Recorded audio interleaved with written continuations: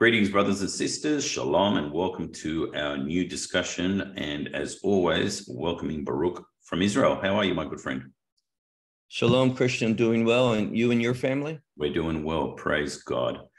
A very important thing, Baruch, we touched on it in one of our last videos that we did, that we were going to open this theme up a little bit more. And that is terminology that's been used, well, for a number of years now.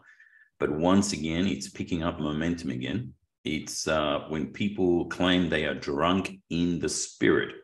So if you're ready, Baruch, let's look at this from a biblical perspective. Let's begin. Okay, as always, we like to put this scripture first, Ephesians 5:11, and have no fellowship with the unfruitful works of darkness, but rather expose them. These are some of the reasons why we actually do videos such as these with Baruch, just to highlight there's some dangerous teachings and doctrines out there that people we really recommend stay away from. And drunk in the spirit is certainly one of those teachings. Before I hand over to you, Baruch, I'm just going to touch on what the generic meaning or explanation is. But we're going to start with a statement that nowhere in the Bible does it say to be drunk in the spirit. When the Bible speaks of being drunk, it always has a negative connotation. Some leaders in the word of faith, prosperity, the new apostolic reformation movements, and churches associated, especially with that Toronto blessing, promote the false idea of being drunk in the spirit or being filled with drunken joy, glory. Congregations are instructed to get drunk, take another drink. They'll say, take more of the Holy Spirit, drink more of the Holy Spirit, and cast off all restraint. They start stumbling, gaits, slurred speech, falling to the ground, and other odd behaviors that they claim are proof of the work of the Holy Spirit. The false teachers who promote being drunk in the spirit will always point to Acts 2:13 as a justification for this false practice. Now, we will look at Acts 2:13 in detail soon, Baruch, but what are your opening comments? Again, I concur. This is just simply ridiculous. In regard to Acts 2, we know non-believers who didn't have discernment, they couldn't point out what was going on. It wasn't for all this behavior. It was because they heard a language they could not discern. So nowhere, as you point out, should we use the term drunk in the spirit. I think that's very dishonoring to the work of the Holy Spirit. You're right. Drunkenness is always biblically in a negative connotation. So why would we want to put that towards the spirit? And it's a great example of using terminology in the wrong way against what the scripture is saying in order to describe what they're doing. And someone who has a biblical foundation will discern that what they're saying is in conflict and dishonoring to the true manifestation of the Spirit. Amen. Now, as a disclaimer, I was saved in a Pentecostal church. It was very charismatic. There was a lot of speaking in tongues, and we've addressed that in a video that we've already done with Baruch. So I have some certain views about that certain things must be followed biblically. But this is a very dangerous thing that people are actually teaching. And, I think it's a combination, Baruch, that some people will just follow the lead of the senior pastor or the person up in the pulpit, or some is just outright demonic. And some people will tell me, but that's a bit harsh. I don't think so at all. We're going to see through scripture the dangers of this, and we'll also show a short clip to clearly highlight the dangers of this. So let's look at this clip, Baruch, and we'll be pausing and for your comments, okay? It's been a long day.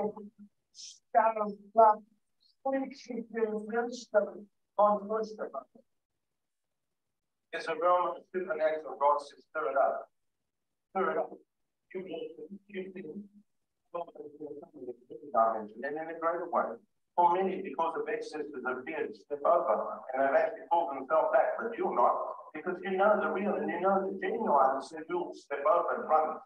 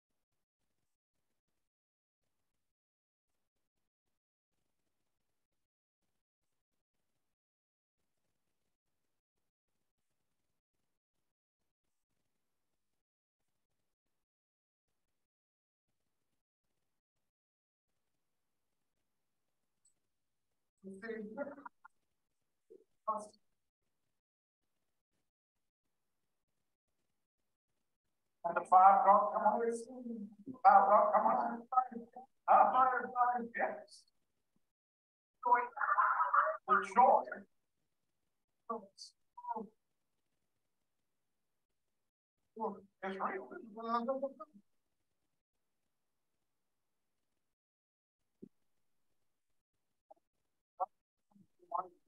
You don't really get much more out of it now. It's changed that. Now, before I move on, Brooke, I mean, we always see Kenneth Copeland mixed in.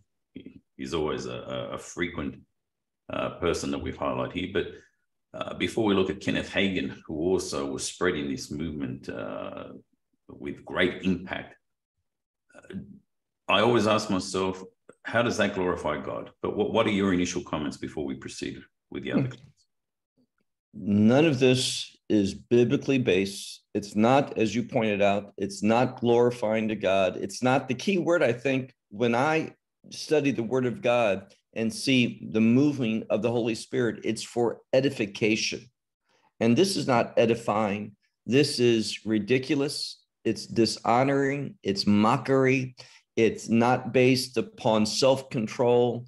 None of the fruit of the Spirit is being manifested here. It's just that which has nothing to do, and it should be clearly obvious to people. This is not the Spirit of God. We don't read about such experiences biblically in the book of Acts among believers in the first century. This is demonic, and it's not too strong to say that. There's 2 options. It's either of the Holy Spirit or an unclean spirit. This is of an unclean spirit. Amen. Thank you. And it's important how you pointed out, and we will look at scriptures as well about self-control, but we're going to see further evidence that this is anything but the Holy Spirit with self-control. So let's continue.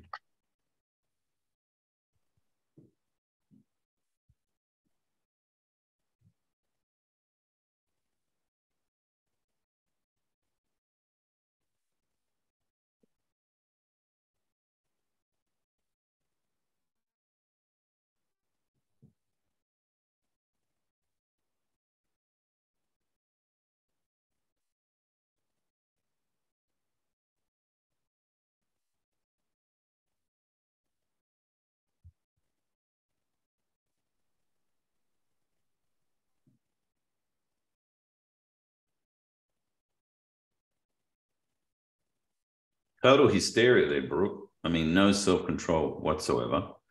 We're going to see now Heidi Baker. Heidi Baker, now the reason why we're putting a couple of clips, one is she's alone, and yeah, next time she'll be teaching at Bethel Church again, Bill Johnson's church. Sadly, I also know people, once again, beautiful people that love the Lord, but that really support and follow Heidi Baker. And their reason is, obviously, she does a lot of great work in Africa. I remind people as well that there's many cults that do what appears to be good works. You look at the Freemasons. Freemasons are one of the biggest contributors to building hospitals and things of that nature, but yet they're totally demonic. I just ask for people to be cautious and to test the fruit. But we're going to look at a couple of clips here of what Heidi Baker is first apparently drunk in the spirit, and second, her, while drunk in the spirit, imparting. They like that word, impartation, and just to prophesy over people. Let's have a look.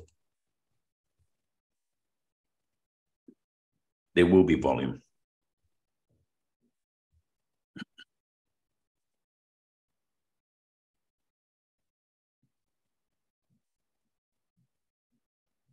Totally stumbling around, falling over the floor. Okay.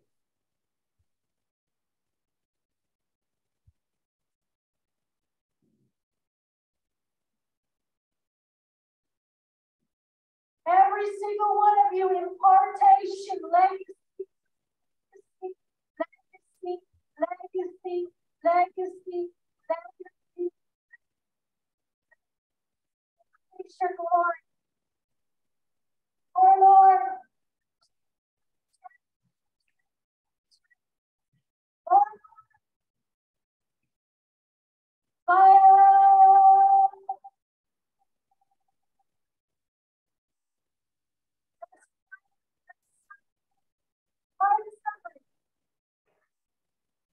Think he's not.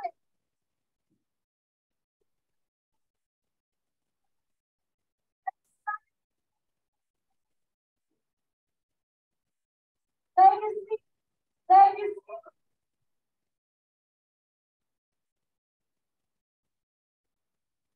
Please.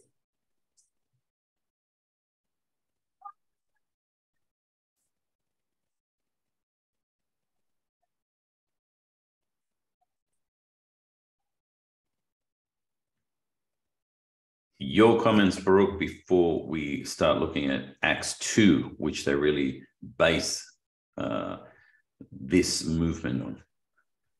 Well, I feel so sorry for the young man that we saw at the end of the last clip in a blue and white checkered shirt. He seems like he is in pain. The audio, if you could hear it, he was screaming out. Here again, this is not the movement of the Holy Spirit. All of this is supernatural, but not of God, but supernatural to deceive people. They believe that this unusual happening, they're told that it's the Spirit of God. Therefore, it's an attempt to give credence and credibility to their false teaching.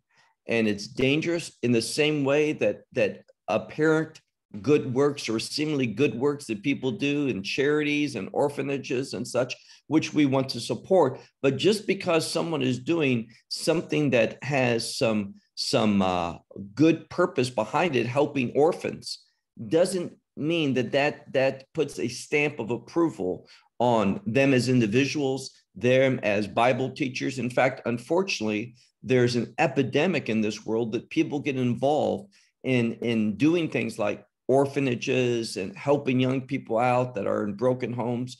And they use that to exploit them, to abuse them, to satisfy their own ungodly desires.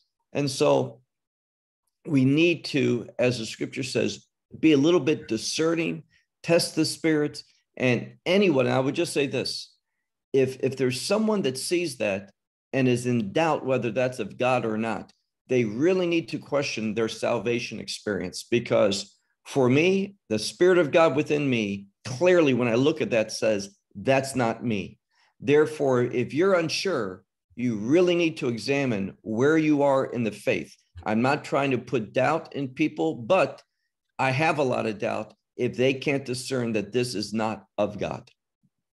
Correct. Now, we will look at Acts 2, because once again, that's where they'll always go to and say, no, you can be drunk in the spirit. We won't read all of it, but I want to highlight a few points, Baruch. So in Acts 2, when the day of Pentecost had fully come, they were all with one accord in one place, and suddenly there came a sound from heaven, as of a rushing mighty wind, and filled the whole house where they were sitting. Then there appeared to them divided tongues as of fire, and sat upon each of them. And they were filled with the Holy Spirit and began to speak with other tongues, as the Spirit gave them utterance. And there were dwelling in Jerusalem Jews, devout men from every nation under heaven. It's very important. And when this sound occurred, the multitude came together and were confused, because everyone heard them speak in his own language. Then, of course, he goes on to say where people were from. And then others mocking said, "They are full of new wine." But Peter, standing up with the 11, raised his voice and said to them, "Men of Judea and all who dwell in Jerusalem, let this be known to you, and heed my words. For these are not drunk as you suppose, since it is only the third hour of the day." Before I hand over to you, Baruch, again, I mean, it's very clear here that it was a speech. It was another language that they were hearing, an earthly language. Nowhere there does it make reference that they were rolling around on the floor, barking at the moon, laughing hysterically and uncontrollably. It specifically relates to other languages. What are your comments, Baruch? They spoke in a way as the Spirit gave them utterance. What came out of their mouth, we don't know. The miracle is that people from all of these countries heard them. We look at a few, if they were from Pontus, they heard them speaking in their own language of Pontus. If they were from another place, Macedonia, they heard them speaking in the language that's based in that place. So what they heard, they were able to discern. This is what's very important. So they spoke as the Spirit gave them utterance, but they were able to hear, discern, and understand it in their own given language. That's the miracle of Acts chapter 2. Is that the only type of manifestation of tongues? No, but in this case, in Acts 2, we see that they were not drunk. The only thing that brought that in was their utterance, that the non-believers, those who were not there for the right reasons, those who came doubting the movement of God, they were the ones that didn't understand what was going on. Believers did. Amen. Thank you. That is, of course, in Spanish. And just before we move on, Baruch, we will be looking at some scriptures here that clearly the word of God tells us that being drunk is not a good thing, and the complete opposite, that the fruit is one of them is self-control. Galatians 5, verses 22 to 23. But the fruit of the Spirit is love, joy, peace, long-suffering, kindness, goodness, faithfulness, gentleness, self-control. Against such, there is no law. Your comments, Baruch. Yeah. None of what we saw in that clip, a very disturbing clip, relates to this. This is how the Spirit of God moves, not in that which is uncontrollable, not that is mockery, not that's laying on the floor, moving around. None of this is what the scripture reveals.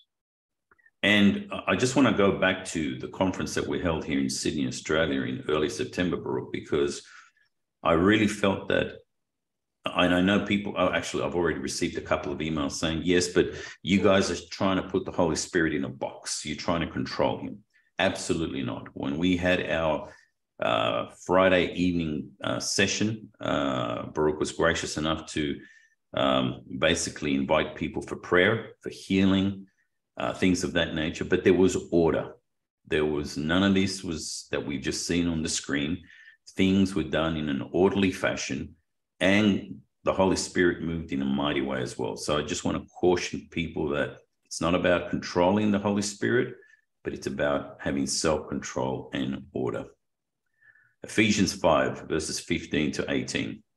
So then, be careful how you walk, not as unwise people, but as wise, making the most of your time, because the days are evil. Therefore, do not be foolish, but understand what the will of the Lord is. and do not get drunk with wine in which there is debauchery, but be filled with the Spirit. Your comments, bro.